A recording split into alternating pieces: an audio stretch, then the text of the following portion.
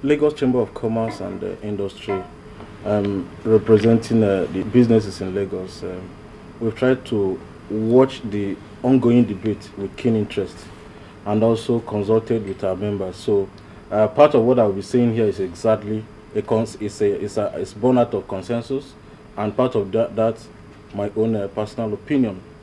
At the Lagos Chamber of Commerce and Industry, autonomy of the CBN is non-negotiable. But the question is, what type of autonomy? What type of autonomy? Of course, we have operational autonomy, we have instrumental autonomy, and we have financial autonomy. At this point, the agenda here is financial autonomy.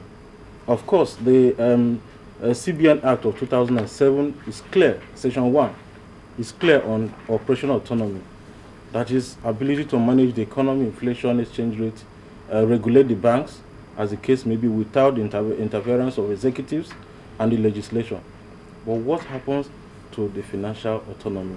The same revised budget, the 2007 budget, was clear that the central bank should submit to the legislatures the financial statement, annual financial statement and account to them, although that is a history.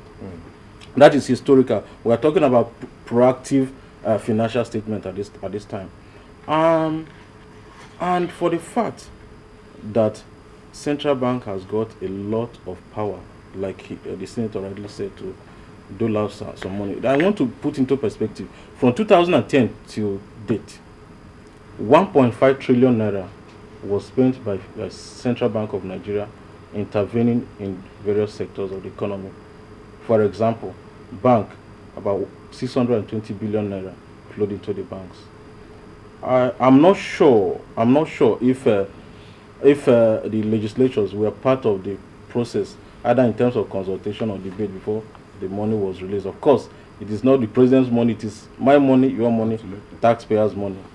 And we say we are copying some advanced countries and model, like the CBN, like the Federal Reserve Bank of America. And we during the crisis, the American crisis, the meltdown, the first tranche during Bush was debated.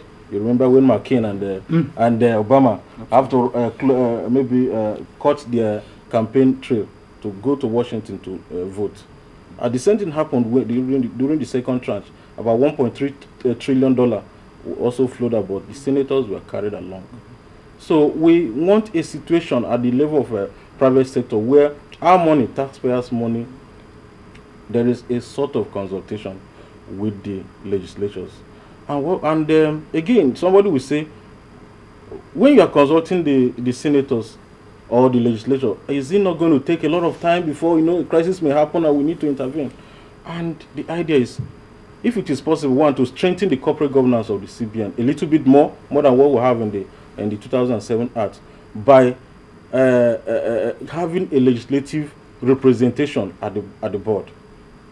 Today we have 5 independent board members, 2 from Ministry of Finance, to make sure that there's harmony between monetary and fiscal policy, as the case may be. I think we have to establishment of intervention, CBN Special Intervention Fund also have to be there. We don't really subscribe that any action, whether it is bailout or monetary policy, that CBN have to rush to the legislatures to say this is what I want to do. No. But if they have a legislative representation at the board as independents, and also have something like a special intervention fund, approved for the CBN to draw down whenever there is a crisis in the economy. So you're talking approved about being pre-approved? Approved by the Senate, by the legislature. Yeah. That's what passed through National Assembly. That's what we're so saying. So the CBN governor would not have been able to donate that 100 million that he did without recourse to anybody? Yeah, in the new suggestion, no. In the new suggestion, no. Okay. Yeah. Now, the 5,000 naira bill, everyone who is anyone in the economy of Nigeria spoke. But it took for the National Assembly to say something before the CBN decided to put a hold on it. What's your comment on that? In light of what we're talking about now. Before the president put a hold on it, not the CBN. Okay. The president now being the supervisor of the CBN, as it were, you know, so said, listen, okay, on balance of opinion, let's slow it down. But before I go into that, I'll quickly say that, you know, contrary to my erudite Oga, you know, Mr. Les Lever, who's here, the idea behind intervention is not necessarily to grow the economy. When the central bank or any central bank in the world intervenes in financial markets to prevent the cataclysm, to prevent what they call systemic crisis, you're not hoping to grow the economy then. The economy is in free fall.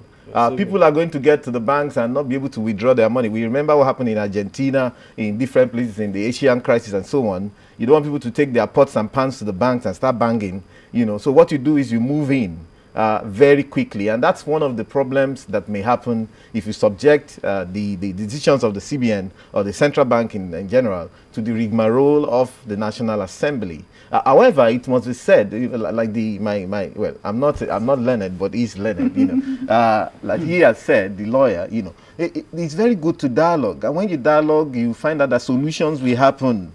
My problem with the approach right now is that there's so much anger. And when you're angry, you're almost blind. It becomes almost a blind rage. Sometimes he has suggested like, oh, you can't first-hand information on the board or whatever, you know, and then it makes it quite neater. And there's nothing wrong, really, if Nigeria can evolve a system that may be slightly different from what obtains in the US or in Europe. Yeah. And it becomes a Nigerian system and something that works. And then we don't have all the anger on the street. So to a large extent, one of the key problems and the reasons why central banks need the independence is to be able to intervene quickly in financial markets. Because, for example, I mean, if you bank MDs lost their shirts the other time, if you were talking, if you had to go to the National Assembly as structured with the present system, we will still be debating because the man from the constituency say, look, this MD is from my constituency. You can't remove him, it's from my constituency. And you know what will happen? The entire system will seize up. And you don't want to have that. It's not going to be funny. So you see, in fact, let's remember, with hindsight, you know, at times when something good happens, but you know, at times some very good things happen. They're kind of often intangible. The reason why we still have banks today and we didn't have that huge problem was because the central bank was able to intervene and put that 620 billion or thereabouts in the financial market. It had its own effects then, and I'll let you know. Usually, it will have a slightly inflationary effect. Okay, because what you have done is made so much money available to these banks to be able to draw from, and then you're kind of increasing money circulation. But everybody pays for it, okay, because of inflation. But that said, it was something that was absolutely important to do then. Otherwise, it will not be funny. Of course, you don't want... See, I worked in the bank for about 13, 14 years. I met... when I worked in the bank, which was revived from a dead one, and some family of a certain customer came. A customer who could not withdraw his money on his sick bed and had to die because the bank was having problem. He had money in the bank. He couldn't pay for his operation. And he had money in the bank and he had to die. How many tens of thousands of that kind of things would have happened? Therefore, you need a central bank that can act, a regulator that can act like this on the spur of the moment. Now to your question of the 5,000. And that's a big question. You finally got there. Yes, you know, so basically, you see, let me tell you, the thing about the 5,000 is it's fine. A lot of opinions have come up. Like I said again, most of that have been based on anger. I personally did not see anything wrong in the 5,000. Perhaps, yes, the central bank could have spent more time educating the people, and what we actually need is just education. And I tell you what, the thing is this, however, the central bank alone cannot do that education. Myself, yourself, your program, Enlighten People needed to do the education. But what we did instead was we miseducated the public. And by that I mean that if someone comes to me and says, by just putting money in circulation, 5,000, inflation will go up. I ask, how? How is inflation going to go up just because someone printed a currency and begins to, you know, how? Now, if you're able to explain to me how, perhaps you say, oh, the best argument you can give me is that, you know, the way our people think, aha, Now, therefore, what we need to do is to try and influence the way our people think. In which case, I'm saying that the government will try so much, but there's more and more responsibility devolving to us as individuals to stand in the gap, to do what is right. There's no way that introducing 5,000 will not cause inflation. Okay, that's clear. But you know, the coin aspect of it may cause inflation because of the way our people think. Now, our people believe that, some people actually said, oh, we've grown past coins, we've moved ahead of coins. In fact, we cannot be going back again, we have to go forward. When they have not gone past coins in the Europe, where the coin and note system was introduced into Nigeria. In America, they still use their coin. And we must bring coins in. Any central bank governor, whether this one or whoever will come after him, must think about currency management expenses. That is a core function you must think about. And you must think about reducing the currency management expenses. If you don't, then you're not doing your job. You're kidding. Okay, therefore, and in order to manage your currency very well and reduce that expense, what you need to do is to find one way or the other to bring in the coins. So if, and my killer argument for that is this, bringing in 5,000 will not cause inflation, nor will it cause corruption. Equally, if we decide today, well, maybe not cause, but aid. Aid. Oh, just a minute. Okay, we even aid. Even if we decide today that we're cancelling 1,000 naira, which is the biggest denomination, we're cancelling 500, and we're cancelling 200, and the highest denomination Nigerians will spend will be 100 naira. Will it reduce corruption? Will corrupt people stop being corrupt because there's no 1,000 naira to spend? No, they won't. Will it reduce inflation? No. In fact, the operational argument, and I'll